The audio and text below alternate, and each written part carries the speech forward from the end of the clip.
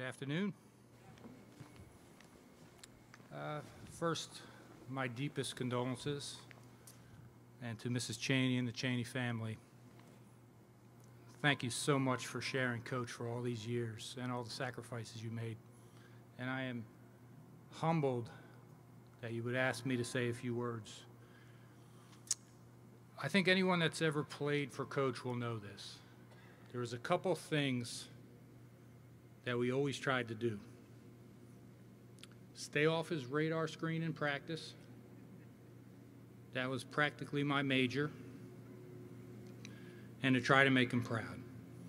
And I certainly hope I can make him proud today. But I wanted to tell a quick story about Coach's brilliance and how his mind thinks. You know, he used to say, never pass up a teaching moment. You may never get it back. So the team was flying back from UCLA, heading to Boston to play UMass. We had a layover in Chicago. Anytime we had a layover or downtime in an airport, Howard Evans and Tim Perry would make a beeline for the arcade, play Miss Pac-Man. If you've ever been to O'Hare, it's pretty big, and I don't think they realized just how far away they wandered from the gate. Fast forward a little bit, they were starting to reboard our plane. No sign of Howard or Tim. Over the intercom, the lady was boarding the plane, people that need assistance, first class, and so on. Still no sign of our point guard and our shot blocker.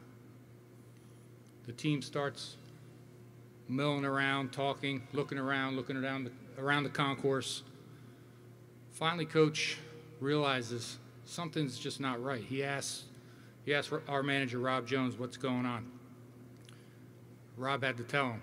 As soon as Rob told him, Coach jumped up, urging our team and the last few passengers, strangers, to get on the plane.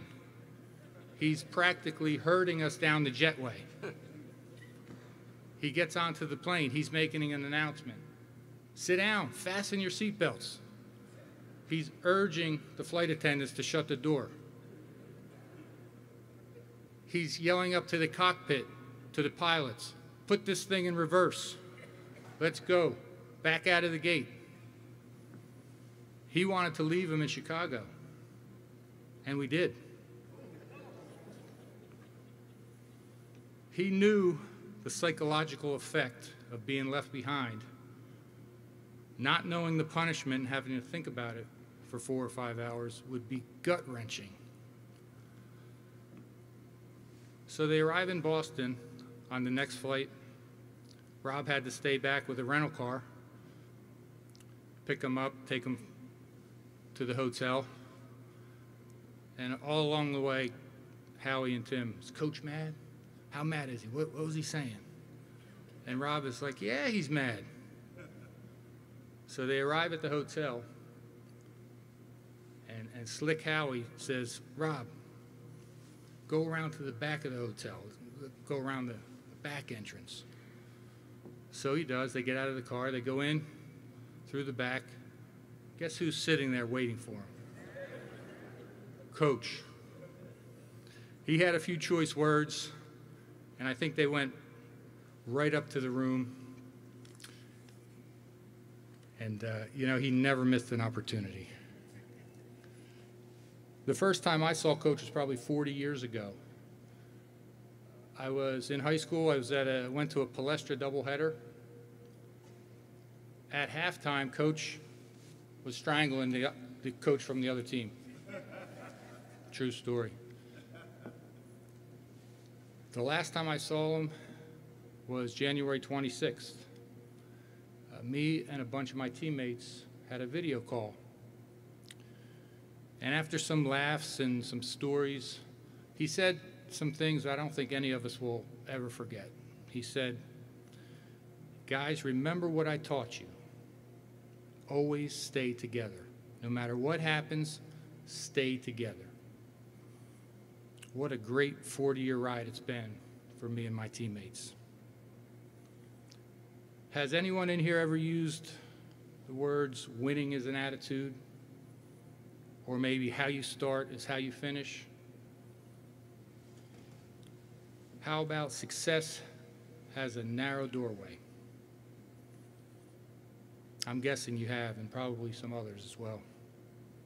Have you ever told the youth team you coach, you have to have teeth in your belly, only for them to look at you, not understanding what the heck you just said?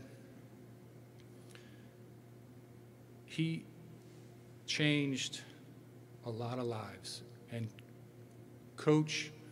some of Coach is within all of us, every one of us. I've even heard some accounts of people that never met Coach, yet they talk about how he changed their lives.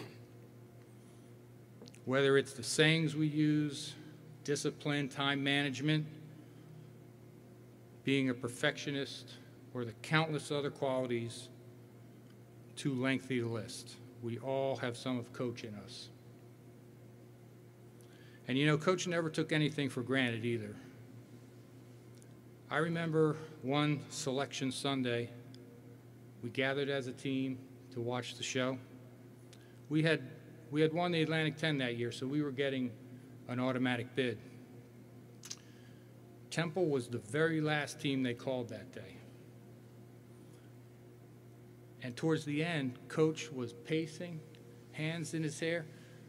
He was convinced the NCAA may have changed the rules on automatic bids, and Al Schreier didn't tell him.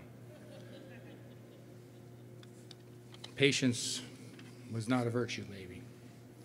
As a player, I think I speak for all of us when I say the one trait, the one thing that we all talk about is how Coach showed us how much he loved us. It didn't matter what we did in practice or a game.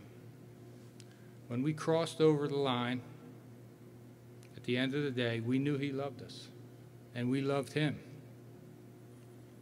It didn't stop when our playing career ended. Communication was a must. If Coach hadn't heard from us in a while, we'd get a phone call. I can almost hear it in my head now. Miss Davis, get me Nate. Or Maria, get Mark on the phone.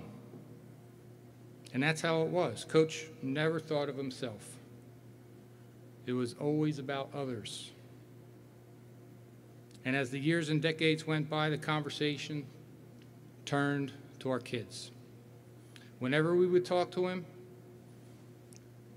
and ask him how he was feeling, he ignored us and wanted to hear about our families. What are our kids doing?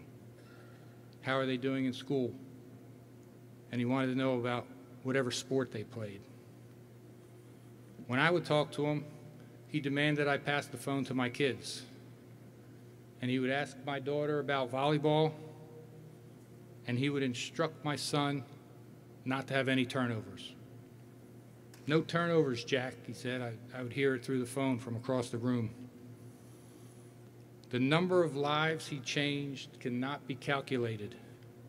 At Temple alone, he coached over 100 players. Each and every one's lives have been changed. Now add Sayre Junior High School, Gratz, and Chaney State, and the number of players' lives directly impacted is that much greater.